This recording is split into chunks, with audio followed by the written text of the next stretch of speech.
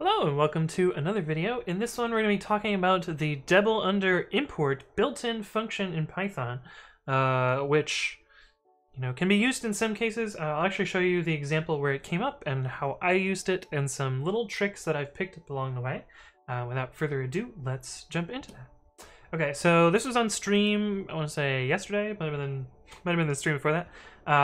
But someone in chat asked, I have a string, a dotted string, and I want to import the module and look at the name of that value.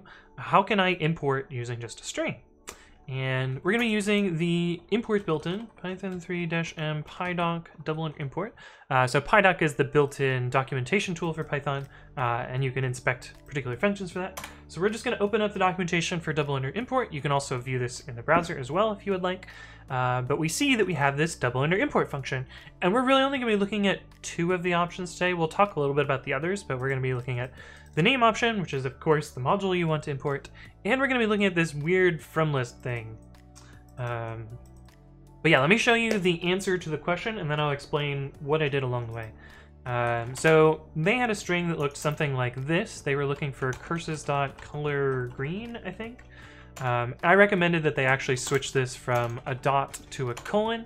That way you can differentiate the module part on one side and the attribute part on the other if you were to do something like os.path.join, for instance. So here you can differentiate that this is the module part and this is the attribute part. And just naively, if we take that string and we split it, so we have the mod part and the attribute part, equals s.partition colon. And actually, I did a video about partition, so I'll leave a link to that in the comments or in the description as well, so you can check that out.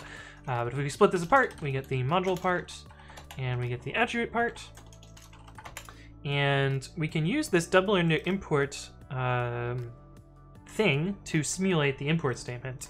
And normally you would have to say, import curses, but you can't do like import $mod part or something like that. Like there's no way to like substitute the variable. There's no way to do a variable import using the import statement.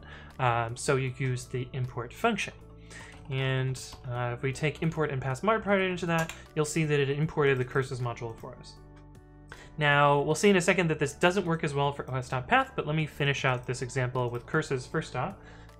So you can see that once we've imported that module, we can actually assign it here, and this mod is the curses module, and then we can use getAtter to retrieve this particular attribute from curses. So if we do getAtter mod attr part, we can get, well, curses.color green happens to be 2. So if we did import curses and curses.color green, you can see that it is also 2. But anyway, this retrieved this attribute from the curses module. Now, if we go to our os.path example, things are not going to work as well. If we use double under import, well, I guess we can do mod part 2, attr part 2 equals s2.partition colon. And mod part 2 is now os.path, and attr part 2 is now join. Part 2 is join. And if we were to run the import built-in on the mod part 2, you'll see that we actually get back the OS module, and this does not have the join attribute on it. So we would run into an error case there. And this is where this funny little from list parameter comes into play. We'll actually read the bit from the docs. The from list should be a list of names to emulate a from import, or an empty list to emulate import name. Now this is a little bit, hard to read here. They do elaborate on this a little bit. When importing a module from a package, note that import a.b returns package A when from list is empty, but its submodule B when from list is not empty. This is the key part here. And actually the import function really doesn't care what you put into from list. And so I commonly do this, import mod part 2. I will set from list to a list that just contains the string trash. It really doesn't matter what you put here, it just has to be something. And so if we do this now, you'll see that we actually retrieve the POSIX path module, which, a little bit of implementation detail, but the os.path module is the POSIX path module. So just to show the difference again, if I have from list, we get os.path. if I don't have friend list, we just get the OS module. And so generally you want to pass this because of course you want the actual module that you got there. But if we do this again, mod2 equals this, and then we can do get adder mod2, what was it, adder part 2? Yeah, and so we get out the join attribute from that module. But yeah, so the friend list thing is important and a little bit weird, and this is definitely a trick that I picked up along the way. I think I originally used this when I was writing a test framework when I was at Yelp called Testify. I guess I wasn't the original author, but I rewrote the import system because it was doing a different way to get access to this module. It was doing, you know, the import to trigger the side effect, but not actually assigning here.